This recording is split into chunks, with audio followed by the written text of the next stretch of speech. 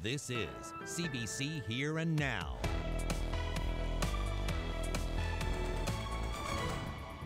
Good evening and welcome to Here and Now. We start tonight in Nain and a child welfare system involving Inuit children that is built on fear. That information is part of an independent report. It reveals how Inuit children and youth are treated when the province removes them from their homes for their own safety. As Jacob Barker reports, the Child and Youth Advocate says that has to change if Inuit culture and families are ever going to be protected. Well, this is the report. There were over 550 people interviewed and it took over a year to write. It's called A Long Wait for Change, and parts of it don't paint a pretty picture about how Inuit people are treated when they're in the province's care. Child Protective Services is not regarded as a resource, but as a source of fear, the report concluded. It goes on to say that there is an undeniable and pervasive sense of fear and mistrust of our child protection authorities. Richard Leo was listening closely at today's announcement. He has a lot of experience with Child Protective Services. I found it pretty hard, frustrating, and I took the wrong route to deal with it. Now today I'm in my sobriety and working towards getting my girls home. His two daughters and granddaughter were in the care of the province in Newfoundland. Though he still does not have custody of them, he says his fight to get them back to Nain paid off. They're now back in their own community, being cared for by a family member. Though his relationship with the government department has been tough, today's announcement gives him hope for the future. So we can work along with CSSD, not work against them. We can work together. That's very important on the same level, not one being up higher and one being lower. We're all on the same level. The 33 recommendations in the report call for government to exhaust all options when it comes to keeping kids within their families and within their own communities, including providing the support needed to transition to an Inuit-led child welfare system and taking the steps necessary to ensure children retain their Inuit culture, language, and values. It also says the department should focus more on prevention and early intervention. It's a twofold approach. One is immediate right now in the system as it is, make it better. And then the other piece is start working on a bigger systemic change that means it's going to look fundamentally different for Inuit children and families in the future. Nunatsiavut President Johannes Lamp says it's been a long process, but there's still a lot of work to be done. I know there's going to be a challenge in how, we work at those recommendations. So it is important that, again, like the advocate said, that we have collaboration and that we work hard together. I feel positive that Mr. Johannes Lamp, our president, will be standing by families, not only in Nain, but in the other communities, and hopefully work with CSSD and the province, the Dentist's office, to improve things which need to be improved in our community. Elisa Dempster, the Minister for CSSD, was in the room today listening on, and she said after the event that the province has already addressed some of the recommendations in the new Children, Youth and Families Act, which came into effect in June. And she also pointed out that there's now a full complement of social workers in the Inuit communities. But there is much more work to be done moving forward with these recommendations, and of course more funding would be necessary. Jacob Barker, CBC News, Nain. To another important story in the Big Land, there has been no shortage of complaints since the Hummetic W started servicing the coast of Labrador earlier this summer. And now passengers are speaking out about Labrador Marine's screening practices. Here and Now obtained this video. It was taken last week and it shows Labrador Marine staff rooting through a passenger's luggage. Note that the worker doesn't appear to be wearing any gloves, and the search is happening out in the open on a dirt road. Tory MHA Leila Evans has strong concerns about this practice, and I spoke with her earlier this afternoon. Nowhere else in Newfoundland or Labrador, like say if you're going over, taking the boat from Port aux Basques or Fogo Island or Bell Island, do randomly conduct searches. There was no planning, there was no advance notice. This was something that was just put together, and it's because it's the Indigenous community. Now, Evans isn't the only one with concerns about this. The Department of Transportation and Work says it is also getting involved. More on that story and the exclusive video of the searches in my complete interview with MHA Leila Evans. That's coming up in about 20 minutes. Say happy first day of school, sis. Yeah. Hey, I'm going to school today. It's Back to the Future with this back-to-school dad. 29 years later, Here and Now is following his daughter on her first day. That's just ahead.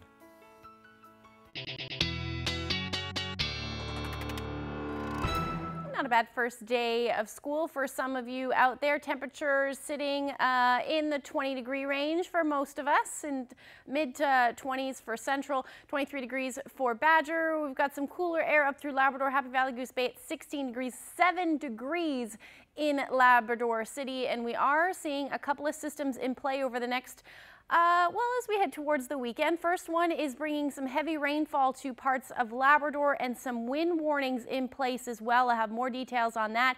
And then the other system that we're all talking about is the potential for for Hurricane Dorian to make its way up in our neck of the woods. I'll tell you what we can expect as of now. Obviously that's going to change over the next couple of days, but I'll have all those details coming up. Thanks, Ashley. An update now on a sad story that we brought you last week about a workplace accident at the new College of the North Atlantic building in Stephenville. 55-year-old Gerard Drover of Spaniards Bay died as a result of that accident. Now, Drover reportedly passed away on Sunday because of a brain injury. This days after the scissor lift that he was operating came into contact with an overhead industrial fan. Now, Drover was said to be wearing all of his personal protective equipment at the time. Mr. Drover leaves behind a wife, 4 children, and 3 grandchildren. In a St. John's hospital following a stabbing in the city's downtown area yesterday. Police were called to a disturbance on Livingstone Street at around 2 o'clock yesterday afternoon. The RNC is now looking for CCTV footage from that area to help with its investigation. Forensic identification officers were seen photographing the stairway connecting Livingstone Street to Carter's Hill Place yesterday. No arrests have yet been made. Big player in this province's weed business. The provincial government has signed another deal to produce and sell even more marijuana. Here Now's Mark Quinn has more.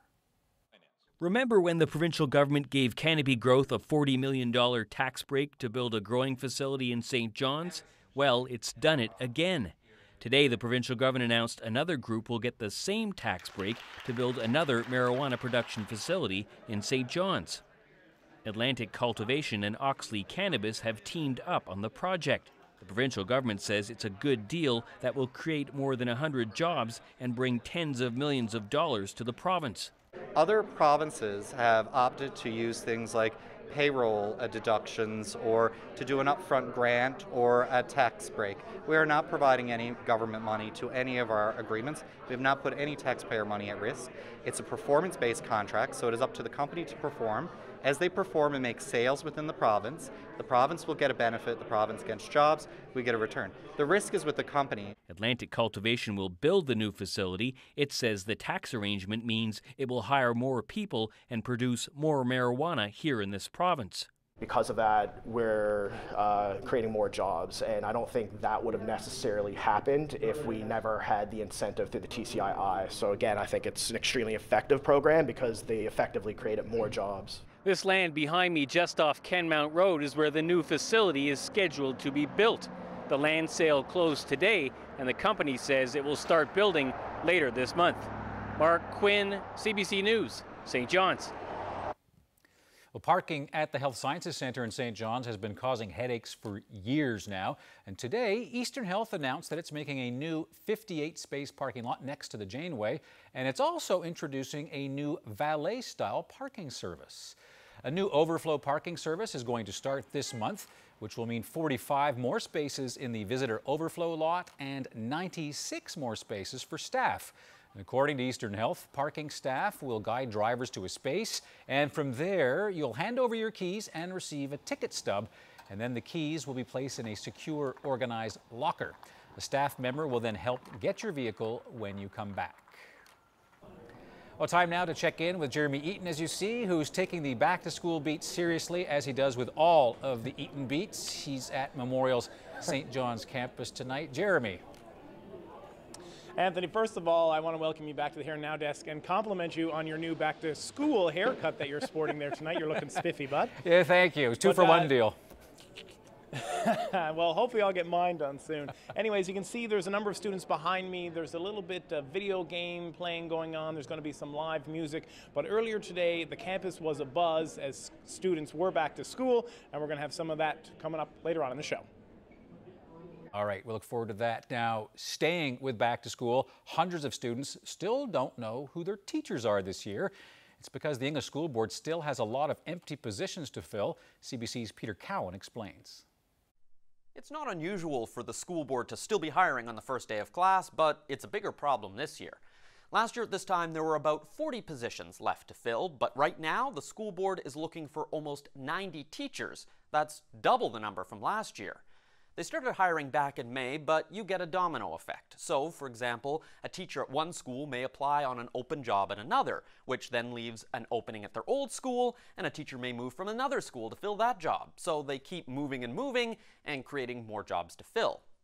Why is it worse this year? Well, the school board says that's thanks to a new collective agreement. This time, teachers are being hired based on seniority, so more of them decided to make a move. More teachers felt that they were able to be mobile, so there was a lot more applicants for positions. And because of the process, we had a lot of rejections of jobs. So a teacher would accept a position, and then later on there'd be another position advertised, and they would then accept that one, having to reject the other. So you have a domino effect that goes right up until August. Every classroom will at least have a temporary teacher in it until all that hiring is done. But what does swapping teachers out at the beginning of the school year do? That depends who you ask. The teachers union has a very different opinion from the board. Certainly makes for a bumpier start for some schools, for some classrooms, for some members, for some students that are affected. The impact will be minimized. I'm confident the impact is minimized now. The school board says it doesn't want to be in a similar situation at the start of the next school year, so it does plan to sit down with the teachers union and see if they can figure out a slightly different process that minimizes the chaos. Peter Cowan, CBC News, St. John's. Well, maybe you think back to when you started school, memories, maybe scary, maybe happy. Well, one little girl had an extremely memorable first day of school today because she woke up to a camera crew in her living room. 29 years ago, Here and Now followed Chris Tilley on his first day, and today Tilley's daughter Sophia is off to kindergarten. So Here and Now, Zach Gowdy set out to capture the moment and to contrast a dad's first day in 1990 to his girl's first day in 2019. Sophia Tilley is waking up to a new world, even if she's still a little sleepy. I don't know. Come on, you gotta eat. You're gonna be starving at school if you don't eat.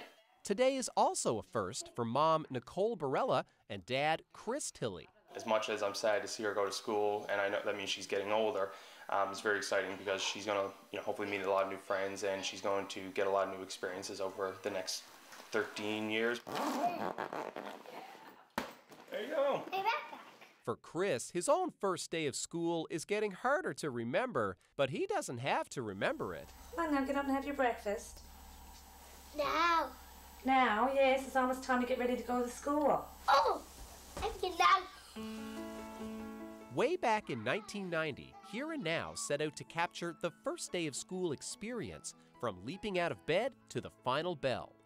Chris wound up being the star. 30 years ago seems like a long time ago, but then when you look at the videos, it looks even longer when you think of it sitting in the front seat, no booster seat, cameras going right throughout the school. So it's quite interesting to see, but it's certainly something that I watch still on a regular basis, and friends of mine still remind me every day of my Ninja Turtle sheets. Times have changed, but some parts of Sophia's morning look just like her dad's. Putting on the special outfit, rushing to eat breakfast, packing the book bag, and brushing your teeth. Oh, look at Pop. Hey, when you say cheese, say cheese. But these days, Pop takes the picture with his phone. Say happy first day of school, sis. Yeah. Hey, I'm going to school today. She won't be riding in the front seat like Dad, but Chris hopes Sophia will enjoy the journey that begins today. Main things I just say, have fun, try to be respectful of people in your school, and enjoy every day you got there. My parents used to say to me, as much as I didn't believe them, that school days are the best days of your lives, and I certainly hope that she enjoys every day of school, because before you know it, we'll probably be at her graduation. And just like her dad, she can always look back on how it started. Zach Gowdy, CBC News, Portugal Cove, St. Phillips.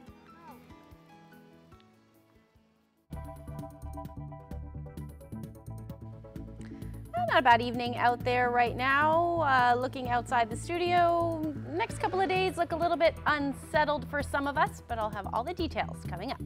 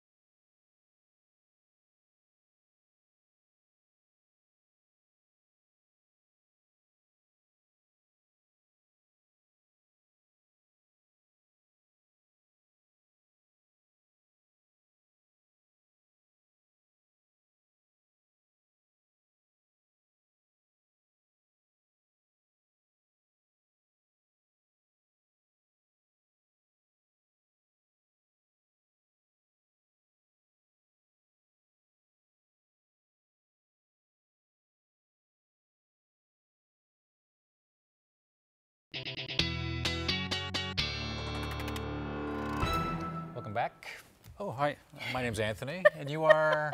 Ashley. Oh, yes, yes. I have a distant memory. Seems like it's been a long time. It has all summer, basically. Yeah, well, it's good to see you again. Yes. Now, I did stay in touch with you sort of by watching some of your fishing exploits. Yes. We've both got a few cod over the summer. Just a few. Right, but a lot of us sort of complain about the big fish that got away.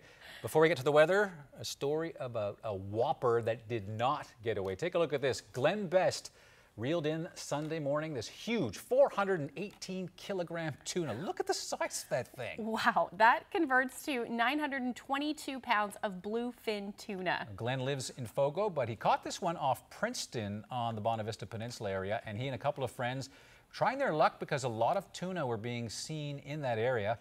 And Glenn says he hooked into it around 9:40 a.m.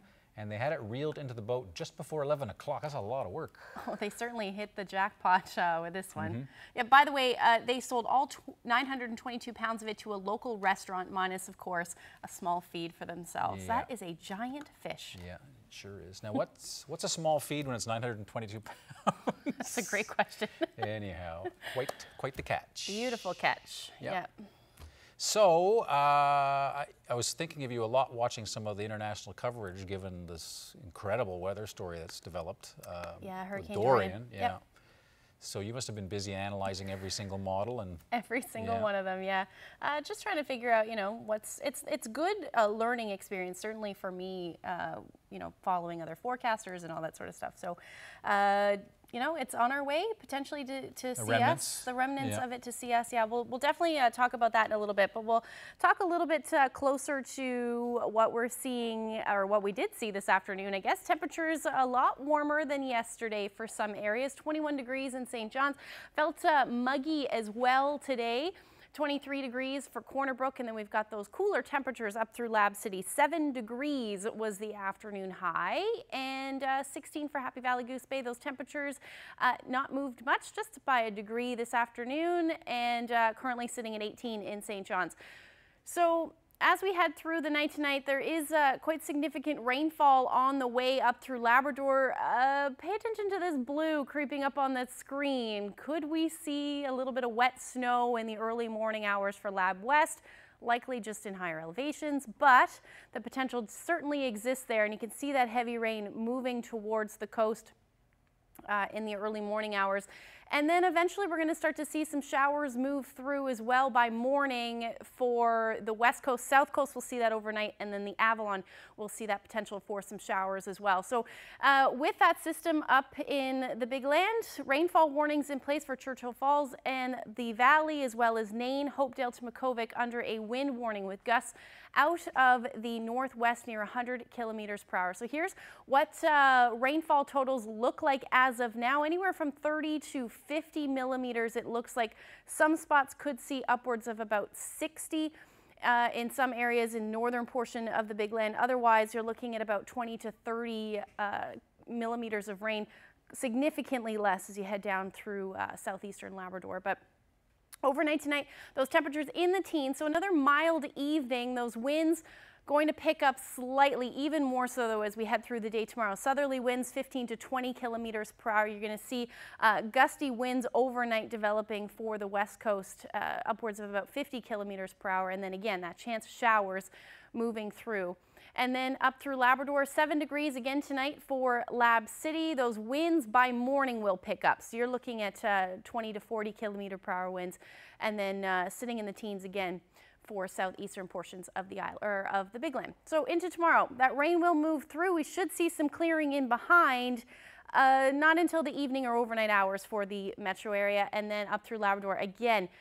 Some of that blue creeping in for the Big Land, so we could see some wet flurries, again likely in the higher elevations, because temperatures will still be sitting, as you could see from what I just showed you, into the single digits and or double digits. So here's your temperatures for tomorrow, pretty similar to what we're seeing today. 24 degrees in St. John's. Again, those winds will pick up tomorrow.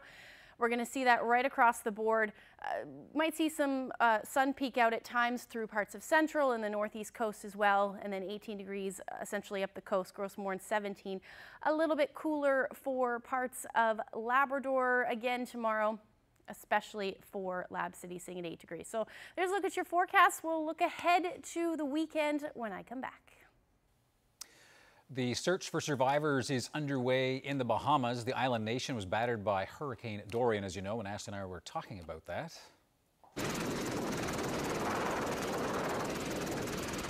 Emergency workers are trying to reach victims and take the full stock of the impact of this disaster. At least 7 people are known to have died, but that number is expected to rise.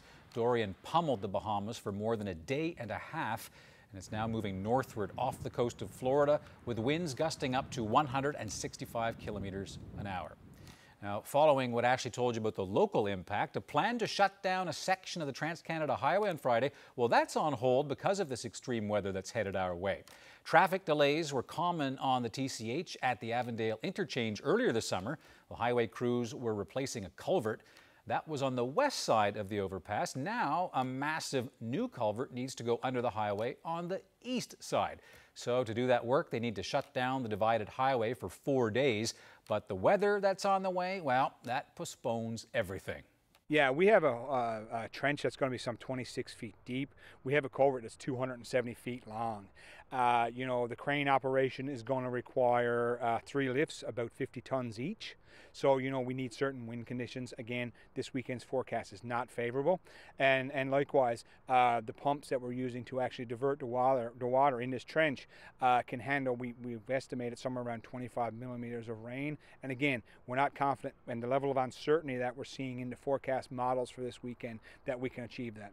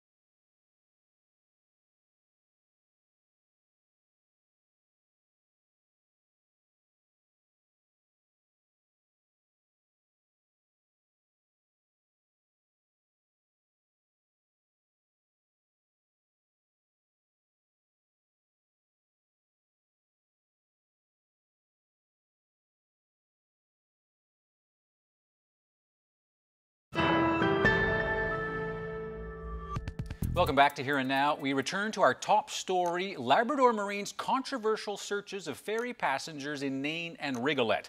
Exclusive video obtained by Here and Now shows a woman with her luggage on the ground as a worker gets her to poke through her belongings. Are these searches consensual? What's the motivation, and are they justified?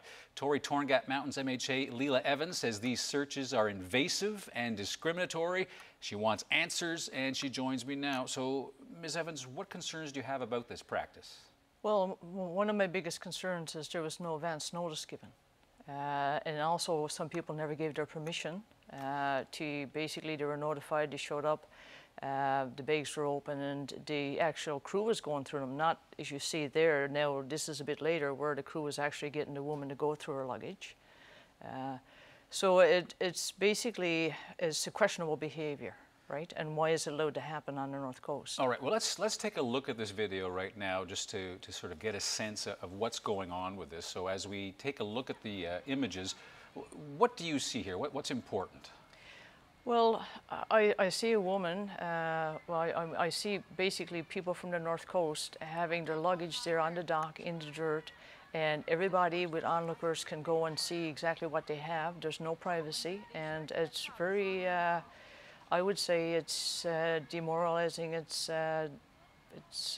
I don't even know how to describe it. It's very, very sad. Is the fact that it's on the ground, you don't have sort of professional searchers with gloves, it doesn't look like what happens at the airport, for instance, right? This seems sort of spontaneous on the ground, as you see there. Does that bother you? It bothers me because, like I says, people weren't given any advance notice that their bags would be searched. And what are they searching for? And why is it happening on the North Coast? Nowhere else in Newfoundland or Labrador, like say if you're going over, taking the boat from Port aux Basques or Fogo Island or Bell Island, do randomly conduct searches. So what are you insinuating there? I'm insinuating that there was no planning, there was no advance notice. This was something that was just put together, and it's because it's the Indigenous community. That's a fairly serious accusation. So you're saying that you believe that this may be racially motivated? I would say that the fact that it wasn't planned, and it leaves us open to racial profiling, discrimination, bullying, a whole host of things, because it's now planned out, and I don't know if they consulted anyone about the legal issues. Right. And I guess the issue you raise also, if someone's taking a ferry to Fogo and they've got some alcohol or whatever else in their luggage, those pieces of luggage aren't being searched, from what we know. No. Let me ask you from a different point of view, though. I mean, the argument is that some people are intoxicated, whether it was drugs or alcohol, and Labrador Marine wants to prevent this kind of behavior. Do you see any justification for this? Can you see it from Labrador Marine's point of view that they want to stop certain types of behavior? If this was a problem anywhere else, Labrador Marine would have put a lot of thought and planning into this process, and he would have actually, I guess, looked at what the problem is. Because if the problem is on the boat, why aren't they addressing it on the boat, right? Mm-hmm. And if they're searching through the luggage, what are they searching for? So also, who are they targeting, right? And I guess as they're searching, they're also coming across everybody's personal belongings and whatever else they have in there, so it might be... No notice. Basically, you know, just open up your suitcase there. There was no advance notice, and like I says, some people didn't even actually consent to having their luggage searched when it happened. It certainly raises a lot of issues. A final question for you.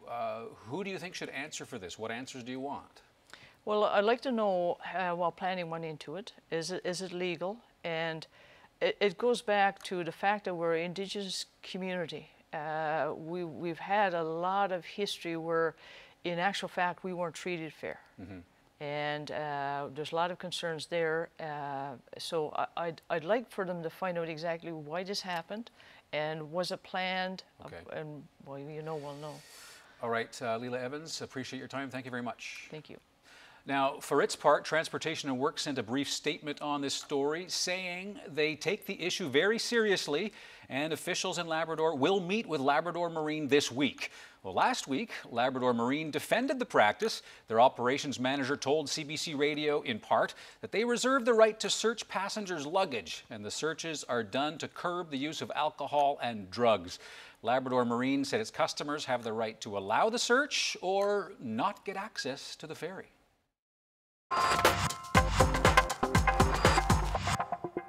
Have you got a story for us? If so, get in touch. You can email us at hereandnow.nl@cbc.ca. Send us a message on Facebook or on Twitter at CBC NL. Well, time now to check back in with Jeremy Eaton, who's on the back to school beat this evening, and he's live once again from the campus, St. John's campus at Memorial University. So, Jeremy, you meeting many first-year students, the nervous ones? Anthony, we met lots of first-year students earlier today. We met a lot of first-year students just hanging around here. People want to come up and say hi. They're coming from all over the world. Memorial University is a very international school these days. But earlier today, there was a bit of a MUN carnival outside to welcome students back for the first week of school. And here's a little bit of the people we met and some of the action that we saw. Just here because I had some classes this morning, so I'm just meeting new friends and taking in the action, trying the dunk tank. What advice would you have to new first-year students? Go to class, pace yourself with work. Lots of people try to work outside of school. I'd suggest 15 hours a week. For me, I tried to do a lot more than that, and it did not work out. So go to class and don't work too much. Work on your school stuff. And don't have too much fun? You can never have too much fun. I think the weather is actually really fine. Then people said before people said that there are harsh winters here, but now the weather's fine and the people are really awesome. They're welcoming and really friendly, and that's why I'm having a really good time here. Great University, the atmosphere is awesome and people are so friendly. I'm loving it actually. So I'm hoping to enjoy this place actually, to be honest. It's a completely different environment than what I'm used to, but I'm pretty confident that I'm going to get the hang of it eventually. And how do events like this make you feel, or how do events like this work to help make you feel more welcome here at the new campus? It's just really, it makes it more comfortable. Like everyone's like, I just started talking to Stacey over here, and it's been really great. I've been able to meet people. I've been able to, enjoy the campus. So it's been really great. Probably our fourth actual running of our sexual harassment booth. It's really, really important in our Always Ask campaign to engage students in a fun, engaging way to talk about a very sort of difficult and serious topic that we deal with here. And the Always Ask campaign and this particular booth is really about consent messages, sending the importance of a reporting climate, and in supporting and encouraging a reporting climate, as well as the role of bystanders and the importance of consent. We have had a phenomenal response, which is why we continue to run this particular event every year. They find it engaging. Not just students, but faculty and staff have also engaged and taken photos here and given us tremendous feedback. The secondary benefit, I guess, of this booth as well is that they get to take their photo strip, and then the awareness will go throughout the community, the university community as well. So that's exciting. They'll be pinned up in, staff rooms and dorms and all kinds of things. So that's exciting. This is sort of a secondary piece of this initiative as well. So as you can see, it's a mix of the fun and the serious. And the welcome weeks, I should say, is put off by the Memorial University's Student Union, but it doesn't run just this week. There'll be events every night up until a week from Friday, including this one going on behind me right now. Reporting live for Here Now, I'm Jeremy Eaton at Memorial University in St. John's. I have a 13-year-old and a 9-year-old. The little guy's in junior high, and my daughter's going from primary school to elementary this year. In a couple of minutes, we sit down with some moms to talk about the new school year and find out just what's on their minds as they send their young ones off to class.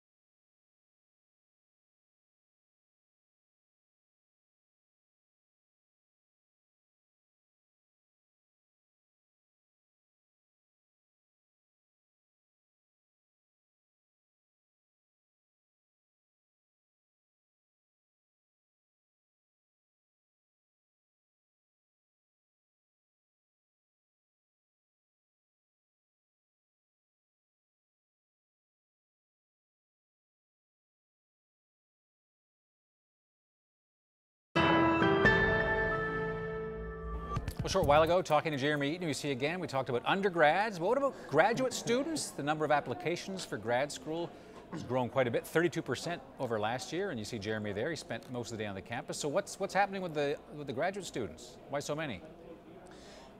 It's Memorial University has become a very popular destination for graduate students to come and study. And to find out more about this, I asked Andrew Kim about it from the university. Final numbers won't be available until after the last day to register, but right now our projections are looking really good. This is a banner year for MUN in terms of graduate enrollment. We saw a 32% increase in graduate applications over last year, 16% increase in graduate admissions, and projecting about a 5% increase in total enrollment over last year. Is there a reason for that? Is there a cause that the numbers are up like that? The numbers for grad enrollment have been up over the past 10 years, about 40% over the past 10 years. And that's sort of comparatively very good compared to the rest of the country. So just to give you some perspective, in the maritime universities, among the maritime universities, grad enrollment is up only about 7%. And I think all this is reflective of sort of MUN becoming sort of a world-class university. Not just in terms of the academic programming and the research, but also in terms of the student experience. And where do these students come from? Are they coming from Canada? Are they international students? Do you have that data? So we have about 40% of our graduate students from outside of the country. And by province, we actually have the highest proportion of international graduate students in Canada. But they really come from all over, right? And graduate enrollment we're projecting to be up, not just for international, but also Canadian students. And is there any particular program that's luring in more students than the other? Is there any programs that you were surprised to see the numbers go up? So this year we saw double-digit application growth in most programs of study, but engineering accounts for about 1/3 of our graduate applications, and they grew by about 40%. And so a lot of the growth is attributed to Faculty of Engineering and Applied Science. Now, is there can you pinpoint one particular reason that's happened 10 years ago to see the growth that you've seen in the last decade here? Is there one thing you point to, or is it multiple things? I think with circumstances like this, it's always a number of reasons, but by about 10 years ago, I think MUN took a sort of a very deliberate approach to improving sort of how we recruit and train and support graduate students. Starting from the time our current provost and former dean of graduate studies, and up to the time of current dean have been in office. We've really sort of tried to be sort of nation class and leaders when it comes to recruiting and supporting graduate students. While no one at the university can predict the future, it says that that trend is expected to continue, and that those numbers will continue to rise. Reporting live from a very loud Memorial University, I'm Jeremy Eaton in St. John's. Welcome back to Here and Now. Most students in Newfoundland and Labrador are officially back to school, but a new year can also bring some new challenges, some big challenges. Here and Now's Bailey White sat down with some parents to talk about these kinds of challenges. So Bailey, what did the moms you met with, what was on their minds? Lots, actually. Cell phones for one, new school jitters, letting kids learn things for themselves. We're going to meet one mom who's got a little boy going off to kindergarten tomorrow, and another whose youngest is going to grade 4 at a new school. So lots for these families to get used to. We sat down at a coffee shop in Mount Pearl to hash it all out. Take a look. Hi, I'm Jana Smith. I live in Southlands. I have a 13-year-old and a 9-year-old. The little guy's in junior high, and my daughter's going from primary school to elementary this year. My name is Rhonda McMeekin. I have 2 sons at home. One is 2 years old, and the other one is starting kindergarten this year, so big transitions in my house. So Rhonda, it's not back to school, it's starting school for the first time. Is he ready? Is he excited? Is he happy? He's excited. I don't think he quite knows what's coming yet. He knows that he's going to kindergarten, but I don't think he quite grasps that, school is for the next 13 years sort of thing. He thinks it's just this kind of crazy exciting thing that he's doing right now. Jana, what about in your house? Your kids, they know the grind, they know the routine. Are they looking forward to going back to school, or how are they feeling? Well, my 13-year-old, not so much. My daughter, she can't wait. What did you decide in your family about when the kids get cell phones? Do they already have cell phones? My son has a cell phone, but now I decided probably, I think it was the summer going into junior high. So grade 6 going to grade 7 is when we got his cell phone, because I was he was going further away from the house. He was out on his bike late at night, and I just needed that reassurance. Where is he? you know, just touch base with me. Or where are you to? It's getting dark, come on home, that kind of thing, right? It's almost more for you than it is for them. Yes, because I wouldn't want to be the crazy man. I'm going around after him in the van, you know. Where are you?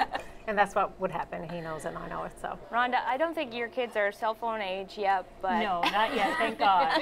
Thank God. But you still have to worry about like screen time and those kinds of things, right? Absolutely, and my kids both have iPads, but we try to limit it and limit what they have access to, especially at this age. My son doesn't have YouTube on his iPad, for instance, and I know a lot of other kids do, and I wonder if I'm putting him at a detriment that way socially, because he doesn't know a lot of the things that the other children know. I bet that drives him nuts. Like, Mom, everybody else has YouTube. I don't think he quite grasps that yet, thankfully. But I feel like once school starts, that's going to be a conversation and something that we're going to have to work through. It's a delicate balance. It really is, yeah. So in a more broad sense, when you're looking at, you know, is my child ready for the next step, whether it's for the younger ones, maybe it's dressing themselves or having more screen time. I guess some of the marks of maturity that you're looking for. I'm just looking for more like independence, like, you know, getting up in the morning, getting ready for, well, he gets ready for school and all that kind of stuff, but just, you know, like starting taking out the garbage, trying to do more chores around the house, like showing me that, you know, that he can do other things besides being on, you know, screen time all the time. So I'm always like, if you want an extra hour, the bed has to be made, you know, unload dishwasher or take out the garbage for me, or, you know, just do a few simple things around the house for me. Maybe bring your laundry downstairs. That's key for me. I kind of use them to my advantage right now. And Rhonda, I guess it's kind of different in your family, but when you're looking at your little boys and wondering, you know, am I coddling them too much? Am I treating them still like infants when they're getting a little bit older? Like, what are some of the markers that you're looking for? Right, and one of the things that I like to work on with them is their independence, and especially my older fella, making sure that, you know, he knows how to put on his own shoes and, you know, put on his own coat and those sorts of things. My 2-year-old is very close to his big brother. Well, and big brother loves him just as much. They're inseparable. And I don't think Seamus, my youngest, quite understands that big brother isn't going to be around every day anymore. And when we tell him that, you know, Finnegan is going to kindergarten this year, he goes, I go to kindergarten too. I'm like, no, buddy, not until you're 5. I'm 5. And, you know, I think it's going to be a rougher transition for him. Yeah. I know, kindergarten is hard. Like, you're letting him go. I think I cried the whole... Thanks for the comfort there, Yeah, no, sorry. I was no comfort. All I did was cry when I dropped my little boy off. I was like, ooh. I think I was just as bad as him. Did you cry on the second day? No, because he seemed to get a little bit better every day, but he's more of a shy child, so he had a little bit of a, he was a little bit more shy. And my daughter, she flew into school and was like, see ya, get away from me, right? I was following the bus and she was like, get away. But there is some change for your family too this year, because your daughter is going to a new school, right? Yes. She has a bit of anxiety about that, but I keep reassuring her that she'll see all her friends. They're going to be there too, and it's all their first day, and they're all in the same situation. So she's thinking about all that. But I think as soon as day 1's done, I think she'll feel a lot better. This is tough on parents too, right? Yeah. You put on a brave face and reassuring them. That's all we can do. It's a total change in routine for everybody. Yeah, for sure. And you know, how are we going to cope with that? You know, how are bedtimes going to cope? I know. How do drop-offs work? You know, all those sorts of things are all changing for me. Yeah, for sure. And you know, I would be lying if I said I didn't have anxiety about all that and making sure everything's going to work out. School's changed drastically since I was in the system. You know, social media wasn't a thing. We didn't have quote-unquote screen time. You know, bullying seems to be so much more pervasive, and I don't know if it's pervasive or if we just hear more about it, but you know, those are the sorts of things that I worry about. It's not the learning or the social integration. I don't think it's going to be those unknowns to me, because it's not something I had to deal with. Going back to school is sometimes a good thing, I think, for a lot of people. But then, you know, it is scary, and I do worry when they go back to school. You know, my son's going to grade 8, and I do stress over junior high more than anything. Yeah. Just because it's well, talking about the social media and the bullying and stuff. Yeah, that's when and it was a big change for me last year when he went to grade 7. It was just, you know, because you're getting all these different kids from different schools, and I was worried, but you know, it worked out, and he was fine. But you got to stay on top of it all the time. Do you have any advice for Rhonda? No. No, She's already been so comforted. I think she's going to be fine. Her son sounds like he's outgoing, and I think he's going to do great. Yeah. I hope so. It's just us that need help, really. We're the ones that are worrying all the time. Yeah. Well, I want to thank you both for joining me, and very best of luck in the new school year. Thank you so much.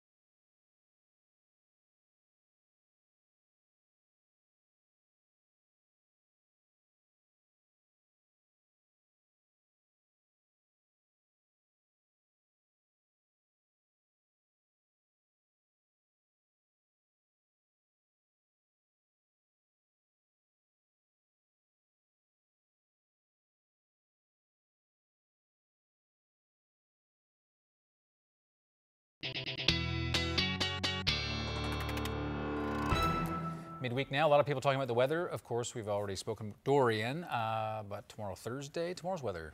Yeah, we're going to just quickly go over tomorrow one more time. It does look a little bit unsettled for areas. We'll take a look at the forecast, 24 degrees. So temperatures should be a little bit warmer than what we saw today, but those winds you'll notice will be much stronger and generally out of the southwest, gusting upwards of about 50 kilometers per hour. May see stronger gusts along those coastlines.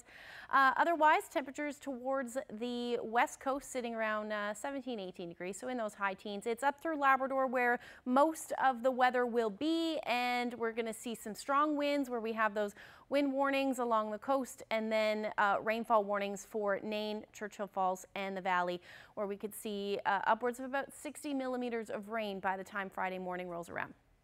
So there's a look at that low pressure system spinning and why we're seeing that southwesterly flow for the island. But Friday actually looks pretty beautiful for most of us as we see plenty of sunshine through the day. That rain will clear out and things will eventually clear up late day on Saturday for parts of the Big Land. So here's a look at your temperatures for Friday, dipping a little bit. So we're going to go back down into the teens, high teens, but again, plenty of sunshine. Corner Brook 15 degrees, the Straits around 14, those single digit temperatures along the coast again for Nain, Lab City sitting at 9 as well. But again, that sun should peak out for Happy Valley, Goose Bay just a little bit.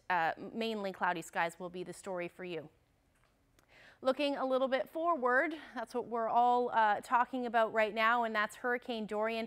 The latest forecast just came out from the Hurricane Center, and it has strengthened a little bit. Just a high Category 2 right now at 175 kilometers per hour.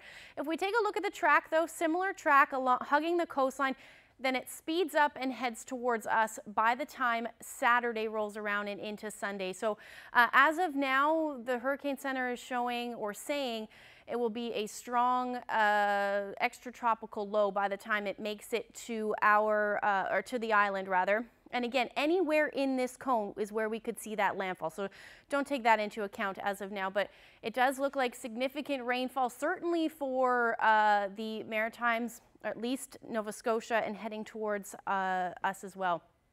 So here's a look at what we're expecting as far as those winds go. It looks like potential for sustained winds of 65 kilometers per hour, certainly for the southeastern portion, and then towards the island it gets a little bit cut off, but it's closer to 30. So we are looking at that chance of showers, certainly, and some strong winds.